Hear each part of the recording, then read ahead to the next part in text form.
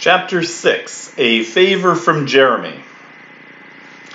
In her worry about moving day, in watching the tractor, the cat, and finally the rats, Mrs. Frisby had forgotten that she had set out originally to get some corn for supper.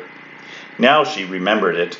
So instead of continuing to her house, she turned toward the far corner of the garden and the stump at the edge of the woods beyond.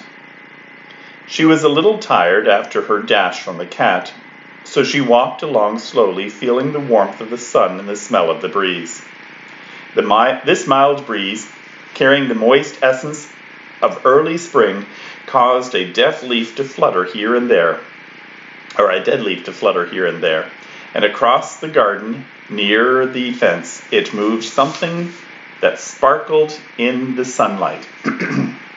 This caught the corner of Mrs. Frisby's eye. She glanced at it, saw that it was only a bit of tinfoil or aluminum foil, blown from somewhere, and she looked away again. Then she looked back, and for a moment a black object plummeted from the sky, and she recognized her friend, Jeremy the Crow. A thought crossed Mrs. Frisby's mind. She changed direction again, and moving more quickly, ran across the earth to where Jeremy stood. He was hopping around the shiny piece of foil, eyeing it from one direction and another. What had occurred to Mrs. Frisby was that although Jeremy was not the biggest of animals she had met, and though he was young, he knew things and places she did not, and one had to begin somewhere. As she approached him, he had picked up the foil in his beak and was spreading his wings to fly off. "Wait, please," she called. He turned, folded his wings, and then replaced the foil carefully on the ground. "Hello," he said. "You remember me?" "Of course. You saved me from the cat." Then he added, "What do you think of this piece of foil?" Mrs. Frisby looked at it without much interest. "It's just a piece of foil," she said. "It's not very big." "True, but it's shiny, especially when the sun strikes it just so." "Why are you interested in shiny things?" "Well, really I'm not. At least not very. But I have a friend who likes them. So when I see one, I pick it up." "I see. That's very thoughtful. But would the friend be female?" "As a matter of fact, yes, she is." "How do you know?" "Just a guess," said Mrs. Frisby. "Do you remember saying once that I needed help? I might ask you?" "I do. Any time. Just ask for Jeremy. Any of the crows can find me. And now, if you will excuse me," he bent over to pick up the foil again.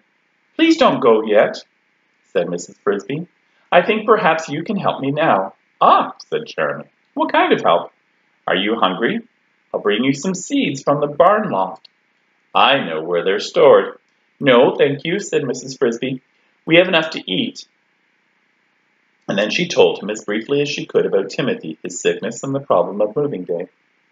Jeremy knew about moving day. Crows do not have to move, but they keep a close watch on such activities as plowing and planting, so as to get their fair share of what's planted. And with their sharp eyes, they see the small animals leaving before the plow. So he clucked sympathetically when he heard Mrs. Frisby's story, cocked his head to one side, and thought as hard as he could for as long as he could, which was about 30 seconds. His eyes closed with the effort. "I don't know what you should do," he said finally. "I'm sorry, but maybe I can help even so. At least I can tell you what we do when we don't know what to do. We? The crows, most of the birds." "What do you do then?" "Over that way," Jeremy nodded in the direction of the deep woods and faraway mountains that rose beyond the fence. "About a mile from here there grows a very large beech tree, the biggest tree in the whole forest. Near the top of the tree there is a hollow in the trunk. In the hollow lives an owl, who is the oldest animal in the woods, some say in the world. When we don't know what to do, we ask him. Sometimes he answers our questions, sometimes he doesn't. It depends on how he feels. As my father used to say, what kind of a humor he's in. Or possibly, thought Mrs. Frisby, on whether or not he knows the answer. But she said, "Could you ask him then if he knows of any help for me?" She did not think it likely that he would. "Ah, no," Jeremy said, "that won't do. That is, I could ask him, but I don't think the owl would listen. Imagine a crow come to ask for help for a lady mouse with a sick child. He wouldn't believe me.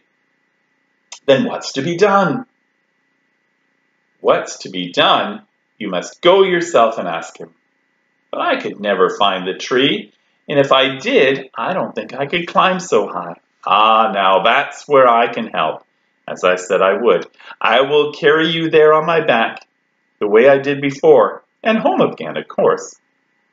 Mrs. Frisby hesitated. It was one thing to leap on a crow's back when the cat was only 3 jumps away and coming fast, but quite another to do it deliberately and to fly deep into the forest in deep into a dark and unknown forest. In short, Mrs. Frisby was afraid. Then she thought of Timothy and the big steel plow blade. She told herself, "I have no choice.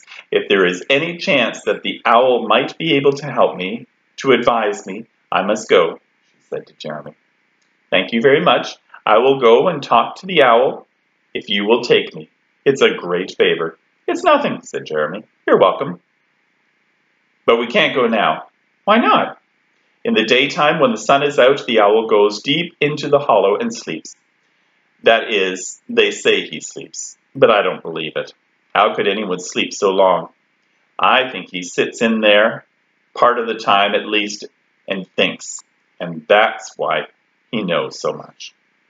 But anyway, he won't speak in the daytime, not to anyone, but at night he's out flying and hunting." "I know," said Mrs. Frisby, and that was another reason to be afraid. "The time to see him is just at dusk.